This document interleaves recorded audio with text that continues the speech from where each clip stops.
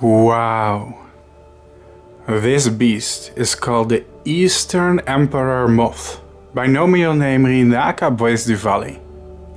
This incredible species is found in the Russian Far East, but also northeast China, North and South Korea, and small parts of northern Mongolia. This woodland species is easy to breed in captivity, and today I will tell you a short story of how I managed to breed these amazing beasts. Of course, it all starts with the eggs. The eggs of this species must be refrigerated for several months, because the eggs of this species hibernate. After storing them cold, warm them up to room temperature. From that, tiny black babies will hatch. They can feed on many plants. Some suggestions to use are cherry, hawthorn, oak tree, willow, sweet gum, birch tree, hazel, apple, pear or walnut. I decided to use European bird cherry or Prunus padis. It's perfectly doable to raise them in small plastic boxes. Just make sure to keep the food fresh and replace it often. Just look at them. They're quite interesting even in the early stages, if you ask me. Fascinating. As they grow bigger, they do need to be placed in larger enclosures. Place fresh cuttings of cherry, willow, oak tree, sweet gum, birch or other plants in there. I prefer to use cherry myself. In a short time the larvae become kinda colorful. They are lime, almost neon green and quite hairy. I think the caterpillars of this species are just amazing. Well, the caterpillars of every moth species are amazing in their own ways, but these are truly special to me. Just look at how awesome they look. This species can grow really quickly. Any person who is capable of breeding them will confirm this. Generally speaking, although there are exceptions, Rinaca species are fast growing for their size. Use moderate temperatures and moderate humidity. Avoid any extremes. Eventually they spin papery brown cocoons with holes in them. Typical for this genus of emperor moths. Although the genus keeps changing.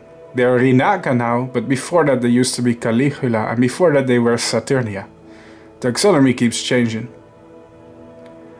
Collect all the cocoons one by one.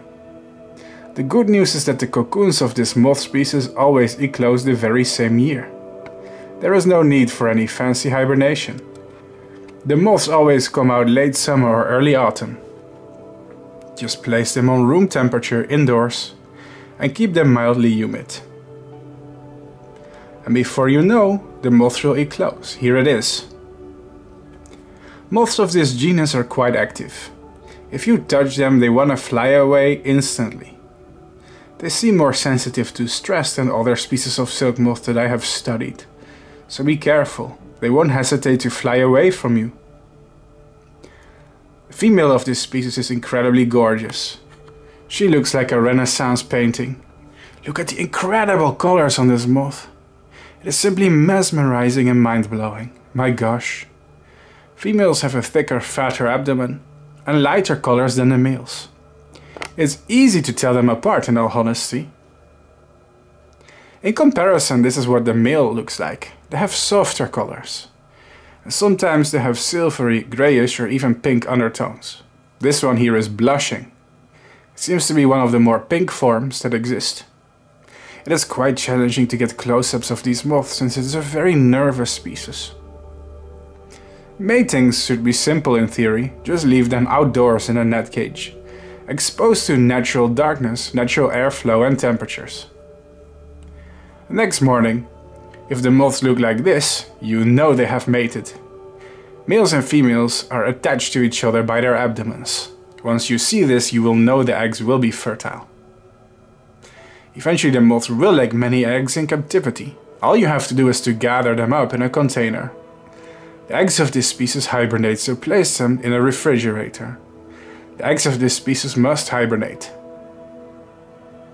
And that is how I managed to raise many individuals of this gorgeous species. What a beauty. It's not a very difficult species at all to breed, to be honest. It is beginner friendly, and in the moth breeding community, it is not a super difficult species to obtain. Thank you for watching my channel. I'm glad to have an audience like you that shows their interest in my work. Subscribe to my channel. I have thousands of butterfly and moth videos waiting for you.